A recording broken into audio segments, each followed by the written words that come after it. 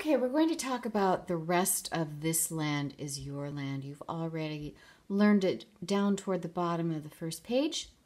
We're going to look at the rest of the song today, and you can do as much or as little of this as you like. The first thing I want to do is take you forward to measure 17 to the end, and you'll notice that it's this.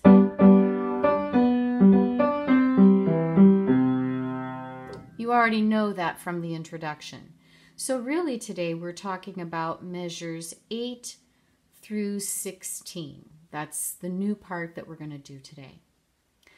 You've come into measure 8 from this at the beginning on the first page.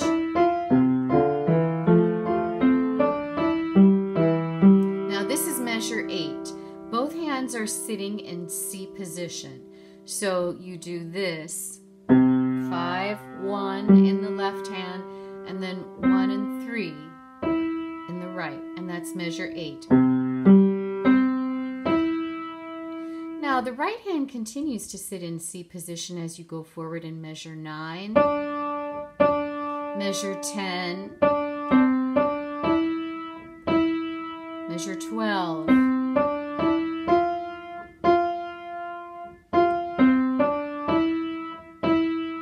and that takes you all the way to measure 17, which we've already discussed.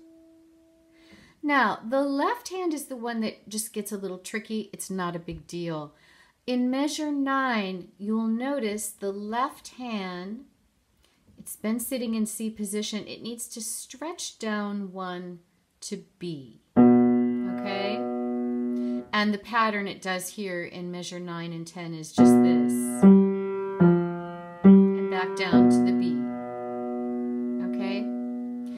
By the way, those circled letters that you see throughout the song, like right there when the left hand goes down to B and does this in measures 9 and 10, that G that's circled right here in the music, those are chords. So if someone is playing guitar, let's say, along with you, those are the chords that they would be playing at that particular moment in time. Those are not the notes, okay? So do not rely on those circled letters for note names. Those are chords. So ignore those for our purposes today. Okay, so again, the left hand, measure 9 is B, measure 10, and then in measure 11, you're back into C position, and you stay there in measure 13. So what you're doing in 13 and 14 is the same thing you did in measures 5 and 6 already. 13 and 14 again is, then going forward, you're back in C position, and that takes you to measure 17. Now, let's put that all together from measure 8. Left hand to B.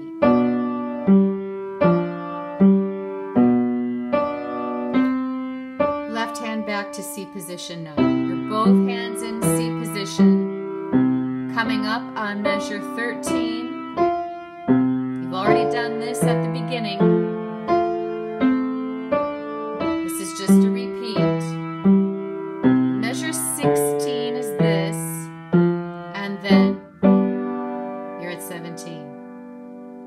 One more time for measure 8.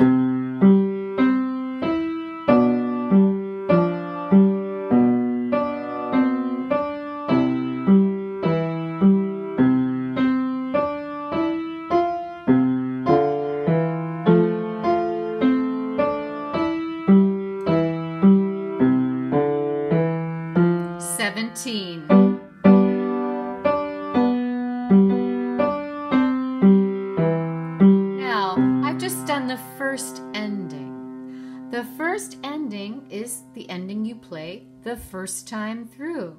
Then you do this at the end of the first ending, and there's a repeat sign, which takes you back to measure 5.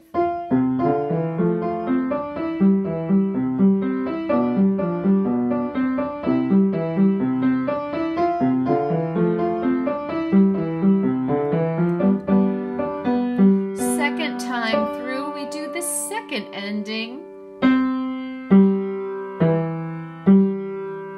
The only thing that's different about the actual ending, the second ending, is the chord at the end. C position, left hand plays 1 and 5. The right hand goes up from middle C to E and C and plays the 6th. So that ending is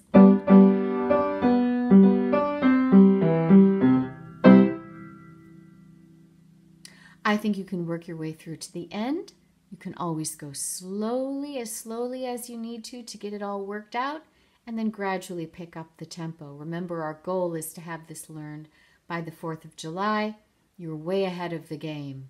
So see what you can do this week, and we'll just keep plugging forward until we've got the whole thing done.